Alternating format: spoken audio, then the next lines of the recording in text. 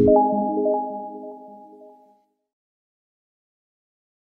everyone, welcome to Rinchtar classes. In today's session we are going to discuss one important question from structures. So let's start with this question. Determine the deflection under the load and the internal hinge B and the slope at the support C. ठीक है, तो आपको एक तो इस जगह पर बताना है what is delta B here. ठीक है, एक तो आपको बताना है what is delta B here, what is delta D here and what is the slope at this point. आपको तीन चीजों के जवाब देने इस क्वेश्चन के लिए. ठीक है, तो इस क्वेश्चन को सॉल्व करने के लिए एक तरीका तो आप यूज कर सकते हैं, let's use the conjugate beam method. ठीक है, तो कॉन्जुगेट बीम मेथड यदि आप यहाँ पर देखें तो सबसे पहले स्ट्रक्चर को सॉल्व करना पड़ेगा to make the bending moment diagram. ठीक है, क्योंकि कॉन्जुगेट बीम के अंदर जो लोडिंग डायग्राम होता है वो रियल बीम का एम अपॉन ई डायग्राम होता है. ठीक है, तो यहाँ पर हम ये जो रियल बीम है आपके पास में इसकी कॉन्जुगेट बीम बना लेते हैं. This is the real beam और हमको बनाना है इसकी कॉन्जुगेट बीम. ठीक है, तो let's make the conjugate beam here. तो कॉन्जुगेट बीम जो आप यहाँ पर बनाएंगे तो कॉन्जुगेट बीम बनाते समय ध्यान दें जो फिक्स्ड एंड है वो तो फ्री हो जाता है. क्यों हो जाता है, क्लास में बताया हुआ है मैंने. ठीक है, क्योंकि यहाँ पर अगर आप बात करें, यहाँ पर अगर थीटा की बात करें या डेल्टा की बात करें दोनों जीरो है, ऑल दीज आर जीरो. तो थीटा रियल बीम में जो होता है वो कॉन्जुगेट बीम के शेयर से मिलता है. ठीक है, शेयर से मिलता है और डेल्टा मिलता है मूवमेंट से. ठीक है, तो ये दोनों वैल्यूज जीरो होनी चाहिए जो कि फ्री एंड के लिए होती है. ठीक है, तो ये आपका फिक्स्ड एंड फ्री हो जाता है. इंटरनल हिंज आपकी रोलर सपोर्ट बन जाती है. This is the roller support here. और जो आपके पास में हिंज यहाँ पे था, लास्ट हिंज जो था वो हिंज रहेगा.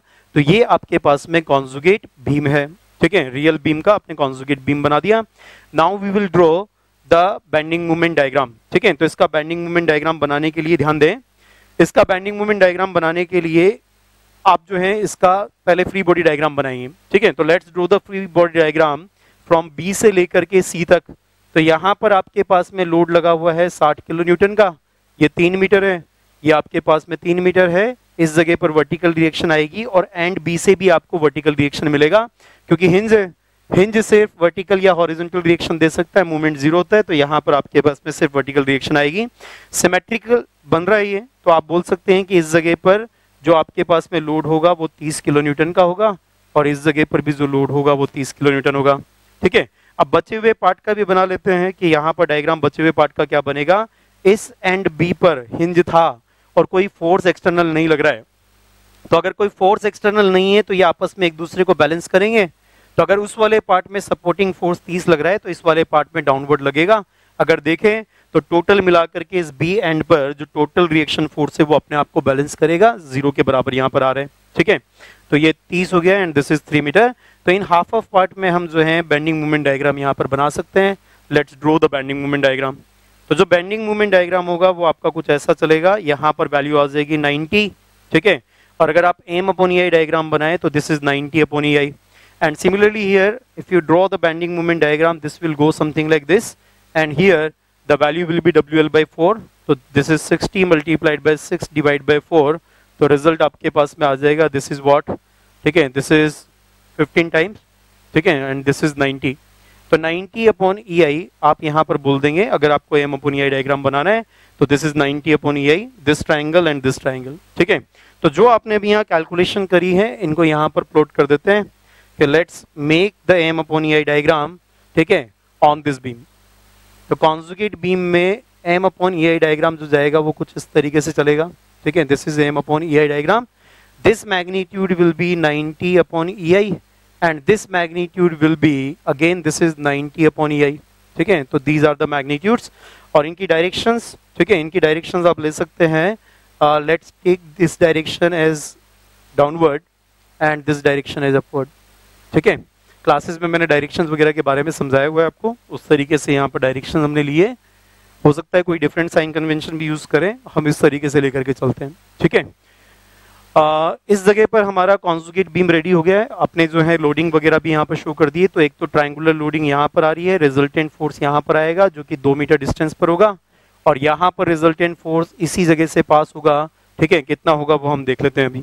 ठीक है, तो सबसे पहले आप इन पॉइंट्स को भी मार्क कर दो जो क्वेश्चन के अंदर दिए गए थे. ठीक है, तो ध्यान से देखें, क्वेश्चन के अंदर इस पॉइंट को ए बोला गया था, इस पॉइंट को आपने बी बोला था, इस पॉइंट को आपने सी बोला था और इसको डी बोला था. This is marked in the question और आपको जो है थीटा सी निकालना है.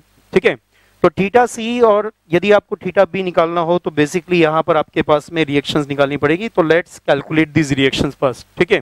तो यहाँ की जो रिएक्शन है इसको आरसी कह दो और यहाँ की जो रिएक्शन है इसको आरबी कह दो, ठीक है। तो आप एक इक्वेशन लगा सकते हैं, एक इक्वेशन लग जाएगी summation of the moment about the point C is equal to 0, ठीक है। So let's write this equation, the summation of the moment about the point C is equal to 0।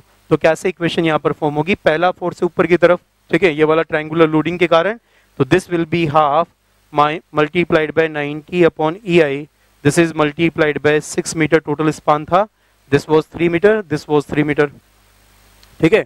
तो half of 90 upon EI multiplied by 6 multiplied by 3, और यहाँ पर जो movement की direction आ रही है वो ये आ रही है, ठीक है। आरबी के कारण भी सेम सेंस में जा रहा है, तो this is RB multiplied by 6, इसके कारण अपोजिट सेंस में जा रहा है तो माइनस हो जाएगा, and this amount of the force is half multiplied by 90 upon EI, this is multiplied by, this is 2 plus 6 यानी कि 8, पहले लोडिंग लिख लेते हैं, this is multiplied by 3 multiplied by 8, this is equal to 0, ठीक है। तो आपके पास में इस इक्वेशन से RB निकल जाएगा, if you solve for RB this is coming out to be 45 upon EI, ठीक है। पॉजिटिव साइन बताता है कि जिस डायरेक्शन में आपने माना है उसी डायरेक्शन के अंदर RB लग रहा है, तो RB का जो मैग्नीट्यूड आपका कैलकुलेट हुआ है this is coming out to be 45 upon EI। अब आप नेट फोर्स वाली इक्वेशन लगा सकते हैं, summation Fy equals to 0, so let's make this that equation summation Fy equals to 0 for this complete frame, ठीक है, for this complete beam। तो this is what, ये डाउनवर्ड लोडिंग है, ठीक है। तो डाउनवर्ड लोडिंग का मैग्नीट्यूड यहाँ पर लिख देता हूँ मैं, that is माइनस साइन के साथ में, this is half multiplied by 90 upon EI, this is multiplied by 3, ये तो डाउनवर्ड ट्रायंगुलर लोडिंग हो गई। उसके बाद में ये आरबी ऊपर की तरफ आ रहा है तो प्लस 45 अपॉन EI, ठीक है, और ये ऊपर की तरफ लोडिंग है तो this is plus half of 90 upon EI multiplied by 6, and RC भी ऊपर की तरफ माना हुआ है तो plus RC is equal to 0।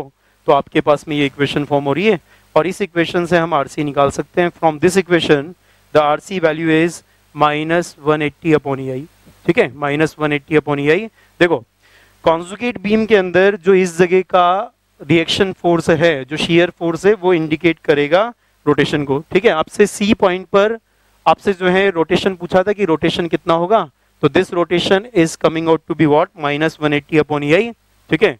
तो answer for the rotation will be this is the rotation at the C point, and this theta C is 180 upon EI in the magnitude, and this is in the anti clockwise direction. बात समझ में आती है, this is in the anti clockwise direction, this is proved here. तो RC की जो value आई है आपकी इस एंड पर, वो आपका आया है माइनस, माइनस का मतलब है डाउनवर्ड है, और डाउनवर्ड शेयर इस जगह पर पॉजिटिव है, और पॉजिटिव होने के कारण रोटेशन को एंटी क्लॉकवाइज यहाँ पर मार्क किया है, ठीक है। ध्यान दो पूरा साइन कन्वेंशन, या फिर अगर आप साइन में चक्कर में नहीं फंसना चाहते हैं तो इसकी डिफ्लेक्टेड शेप भी अगर बनाते हैं तो पहले ही पता लग जाता कि अगर इसकी डिफ्लेक्टेड शेप यदि आप ड्रॉ करें, ठीक है, let's draw the deflected shape for this, the deflected shape will coming out to be something like this। यहाँ से ऐसे जाएगा कैंटिलीवर की तरह, और इस जगह पर आपके पास में आप मान सकते हैं कि ये रिजिड बॉडी मूवमेंट हो गया यहाँ तक, तो ठीक है, and here this will be deflected something like this, ठीक है। तो कुछ इस तरीके से डिफ्लेक्ट होगा, तो साफ साफ पता चल रहा है कि जो टोटल रोटेशन है वो यहाँ पर इस डायरेक्शन में आएगा और इतना आएगा, ठीक है। इसी क्वेश्चन को मेथड ऑफ सुपर इम्पोजिशन से भी कर सकते हैं, हम कॉन्जुगेट बीम मेथड से यहाँ पर कर रहे हैं। तो थीटा सी का मैग्नीट्यूड हमने यहाँ पर फाइंड आउट कर लिया, that is coming out to be 180 upon EI, ठीक है। एक और निकालना है आपको, डेल्टा बी निकालना है, ठीक है, इस जगह का आपको जो है डिफ्लेक्शन निकालना है।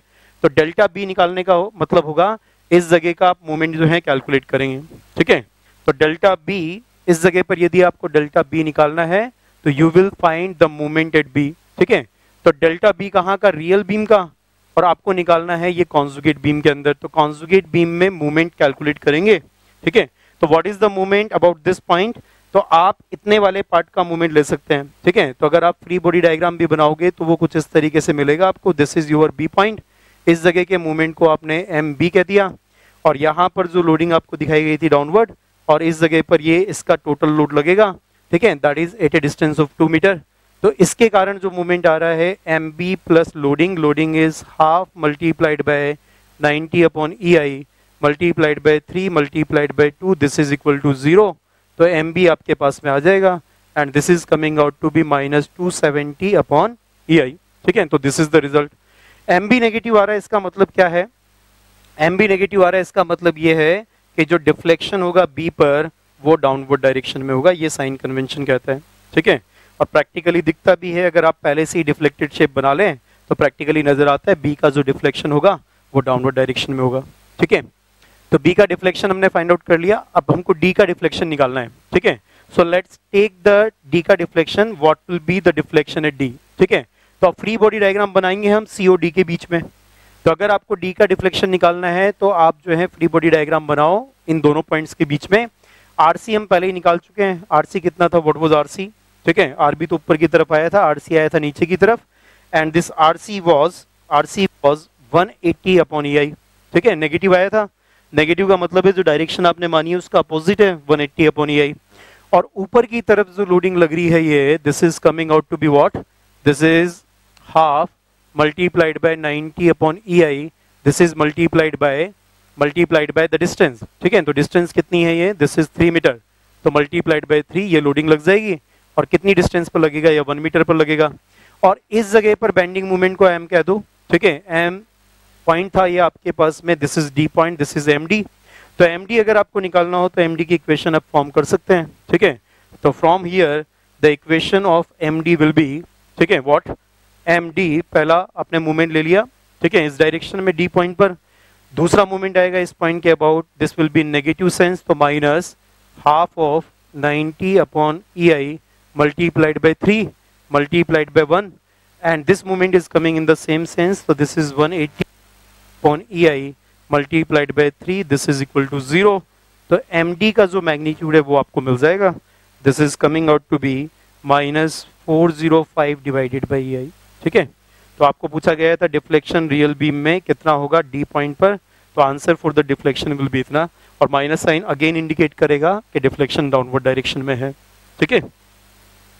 तो ये सारी चीजें हमने क्लास में भी डिटेल में डिस्कस किया था। इस क्वेश्चन को हमने सॉल्व किया है by using the conjugate beam method. इसी क्वेश्चन को आप मेथड ऑफ सुपर इम्पोजिशन से भी कर सकते थे अगर चाहे तो। कैसे हो जाता वो कि ये कैंटिलीवर है, तो कैंटिलीवर पार्ट के अंदर जो डिफ्लेक्शन आता है PL cube divided by 3i आता है, तो डेल्टा बी सीधा सीधा PL cube divide by 3i से निकाल सकते हैं। यहाँ पर जो सिंपली सपोर्टेड बीम की तरह बिहेवियर नजर आ रहा है, तो इस जगह पर रोटेशन, इस एंड पर रोटेशन होता है WL² डिवाइडेड बाय 16ei, ठीक है। तो WL² डिवाइड बाय 16ei से आप निकाल सकते हैं रोटेशन, लेकिन उस रोटेशन में आपको इलास्टिक रोटेशन में रिजिड बॉडी रोटेशन भी ऐड करना पड़ेगा। तो ये मैंने ट्राई किया हुआ है क्वेश्चन, ठीक है, by using the method of super imposition. Similar same answer आ रहे हैं, ठीक है। तो आप भी लोग भी ट्राई कर सकते हैं। Thank you so much for watching.